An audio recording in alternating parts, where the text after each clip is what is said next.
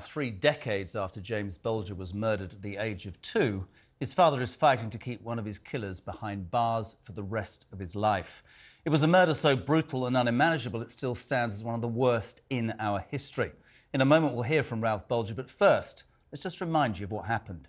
James Bulger was abducted from a shopping centre in Merseyside by 2 10-year-olds. They then tortured and murdered him on a railway line. Jon Venables and Robert Thompson became the youngest convicted murderers in British history. 8 years later, in 2001, they were freed with new identities. But Jon Venables, who's twice been released, has also twice been caught with images of child abuse. Now he could once again be leaving jail. He's been granted a parole hearing which will be held in private by a 3-person panel. If released, he will yet again have a chance at freedom with a new identity. Now, James's father, Ralph Bulger, wants to make sure that never happens. We spoke to him earlier. Ralph, I really appreciate you being with us today. I know we've spoken before, and I know that this sort of thing for you is difficult. And before we talk about this latest parole hearing, let's talk about James. He'd have been 33 now. This was a long, long time ago. Is it still fresh in your mind? What happens when you think every day about that horror? You sort of have to keep it back. It is hard, but it's something I find if I keep my head into work, those memories don't come flooding back. What happened? How do you survive? How did you survive? How did you get through those days? Just go day by day. You just got to one foot in front of the other and just do the best you can. And you've obviously thrown yourself into campaigning on James's behalf. Now, can you tell us a little bit about this parole hearing that is upcoming with one of the now men who were responsible for the death of your son? Well, to be honest with you, I think you've got to do everything you can to try and keep him behind bars, because he's been a danger from day one. He's reoffended. To me, I think he enjoys what he's doing. And he's a ticking time bomb, just waiting to go off, in my opinion. And now he's up for parole again. You feel it's your right, not only as a father, but as a responsible human being, knowing that there are other parents across the country whose children could potentially be exposed to this man because you don't believe he's changed. Well, the younger generation don't really know about him. No. So, in order to let them know, you've got to do what you can to try and keep them in. I have no idea what somebody like you, Ralph, has gone through. I've got soon-to-be 6 kids, and I remember the story and it breaks my heart. And I remember the first time we spoke and I could see the look in your face. You talk about putting one foot in front of the other. You talk about trying to suppress certain things. Do you tell your other kids about James? I have a talk with my older girls. My youngest daughter, she knows he's a brother, but we don't really go into detail with anything. I'm not ignoring the parole thing for now. What I'm trying to get an idea of is how angry 30 years down the line you still are. Same as day one. Yeah. What would you do if you saw him? What would you do? I know what I do, and I can sit here absolutely categorically and say I'd serve time if somebody did that to my child. I'm not trying to cause anything but honesty. I'm looking at you in your eyes. I can see that 30 years is a heartbeat. This boy's innocence was taken away. There are some people, and I remember Ralph saying this to you about 8 years ago. Somebody once said to me that when something heinous like this happens, the only way that you can survive and move forward is if you learn to forgive. Now, I truly will honestly tell you I couldn't forgive that, and you're shaking it. How? No. Like, I could never forgive him. No. And like you say, you got children of your own, and would you want him getting out and being near your children? No. So, I think he should rot in hell for all eternity. That's what I think. Putting him back into the public, where I think he will do this again. Who's going to be held responsible for it? Who makes the decision about this parole? Is it a parole board, is it? Well, the parole board, each and every one of them, who release him should be held responsible for it. So, I mean, I don't know about what you think, Nick, but there's me, the way I am, and I know you, Ralph, thinking, so these parole board officials who are going to make this decision, do they know about the case? Have they ever had a child? Would they ever have imagined going through what you and your family have gone through? No. well, they can go home, sit back, not think about it again. But once he's on the streets, it's the public that's at danger. So. And am I right in saying that he's been granted anonymity for his entire life? Yeah. Wow. And it's your belief, correct me if I'm wrong, that these behaviours that he has displayed in the times that he's been released from prison, the child abuse images, etc., it shows a pattern of behaviour that could potentially lead to physically harming another child. Well, he was on that the dark web, is it? The dark web, yeah. And to find out how to have sex with children and to not be caught. That sort of tells you that he's waiting to you know it's really interesting, isn't it? This sort of conversation, because when this makes my blood boil. This piece of whatever will come out if he gets out in November. And let me tell you something, this show and I are going to do everything, and Nicola, because this should never happen. This guy's going to come out. His anonymity is going to cost the British taxpayer hundreds of thousands of pounds. It is proven, because, as you say, he's been taken back in several times, that he could do it again. And yet that's... What is wrong, Ralph? What's wrong with that? That's ridiculous, isn't it?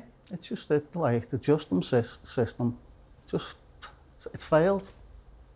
And repeatedly failed you as well. Because, you know, people could argue, well, obviously, he was a child himself when the initial, you know... Can I jump in for a minute? Because he knows what I'm going to say. Yeah. It was proven afterwards, after James was killed, that they had tried to go up to a little boy 5 minutes before. It's absolute... Should rot in hell for all eternity. It is absolute, undeniable... Premeditated. Undeniable evil. But then as an adult as well, to keep reoffending with crimes that involve children. I think it's really important what you said about people nowadays, younger people, not really being aware of the case.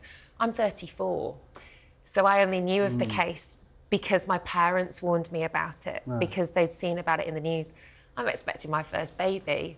And thank you. But I worry now. I've been exposed to this brand new world of you know, child safety. And perhaps, yes, 6 months ago, might have thought, you know, people deserve a second chance. But what you've just explained to us there so eloquently is that this man is a danger to society. And it feels to me like you're the only person who sees that. Well, every child, in my opinion, is at risk while he's out. So. And that's what I was trying to say to you, Ralph, and it's a really interesting point that you make, because it is different the minute you have a kid. Yeah. And then the thought of that child being taken away from you. You have kept fighting, though, Ralph. You have fought for the last however many years. Was that survival? Was it for James's memory? What does keep that going inside you? That's for James, and to make sure it doesn't really happen again. If I can do anything to prevent it happening again, I'll do what I can. Yeah. If you had to sum up what it's done to you as a man, what would you say? Destroyed me. But you're fighting on, and you're doing this for other people. Yeah. And your strength really, really shines through. And we're so grateful for the work that you're doing, because you could so easily have left this in your past, and you would have every right to do that. But you're not doing this for yourself anymore, you're doing it for other people. Yeah. Are you okay? What would give you some semblance of peace? Just keep him in.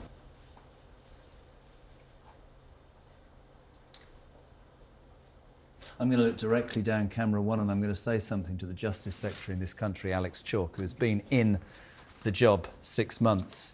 We're going to reach out to you, Alex Chalk. I'd like somebody from the government, from the Justice Department, which at best is very, very wrong in this instance, to explain to Talk Today how it is that somebody who can murder a child in a premeditated way be released on several occasions only to re-offend, and as Nicola quite rightly said, child abuse accusations. Why the father of that victim, 30 years on, Mr. Chalk, needs to come on a television programme to prove through his sadness and the horror that he's had to deal with, he and his family, that that man should stay behind bars. You're the man that controls this. We want to hear from you. Ralph, I said to you 8 years ago, and I'll say to you now, mate, I think you're incredible. And I think that, I know I'm not trying to upset you, James would look down and he would say, Dad, thank you, because it's about a memory. I don't know how you control your anger. I'm sure there have been moments you've lost it over the last 30 years. For people watching this, put into words that moment when you found out. It's like it all opened up and swallowed him. Yeah. Your life just ends. And there's no closure, I think, in a situation like this. I think I've not been through anything close to what you've been through, but I believe that closure is a myth that people tell themselves they'll eventually reach. I don't think it does happen. What does happen is time passes and you learn how to cope in different ways. Ish. But what you're doing is taking positive action. And as I said, you're not solely grieving. You're taking action to make sure that this man, within the best of your ability, is not exposed to more children and is not able to harm other people. And I hope that we here will support you. Destroy the families or the lives, so... Yeah. The powers get that big, they've got to keep them in. Yeah. What's the answer? I appealed to Alex Chalk, and trust me, I'll be like a dog with a bone. What do you do? Do you go through your MP? What have you done? What's the response been from the parole board? Like I say, I've been fighting this for 30 years and you just get nowhere with them. I think for me, as an outsider who cares about you, because I've met you before, I think what I find so wrong, and I don't mean to talk in the wrong way to you, but to me there are evil people. And I am sick to death of hearing, oh, but we need to rehabilitate. There are certain people who do not deserve to be rehabilitated. True, Ralph? They can't be rehabilitated. They've spent millions on them, and their little project that went wrong. Know what I mean? And it's proved to have gone wrong throughout the years. Like the way he's reoffended. He likes what he does. He likes it. That the old top and bottom there. He wants to get another kid. That's the way I feel deeply. And that any person, any adult watching you say that through the horror of what you've been through should absolutely agree with us that this man should never, ever, ever be allowed out. That's it. What did you hope for coming here today? To be honest with you, just try and keep him in. Try and just someone to back me up. And the fact that you've been asked at all these parole board hearings in the past to read out your victim impact statement, only to then see him released, it must feel almost hopeless. Well, the thing with him, he was taught to lie from an early age. And this is what the system's created as well. So when he goes and sits amongst them, he'll just lie through his teeth. He'll tell them what they want to hear, because he's been trained by them to do that. Know what I mean? So. And I would want a parole board to answer me this question. How on earth can they assess how safe a man is to come back into society when in prison he's not exposed to children, he's not exposed to the dark web? How can they possibly say that he's allowed? If you had a child that had been murdered, would you allow this piece of rubbish out? Can I ask you a question that I'll probably get criticised for? Ralph Bulger, should life mean life? Yeah, definitely. For something like that. You are an incredible man. James would be so proud of you, and I can't even begin to put into words what the last 30 years have been like, but thank you so much indeed for coming on.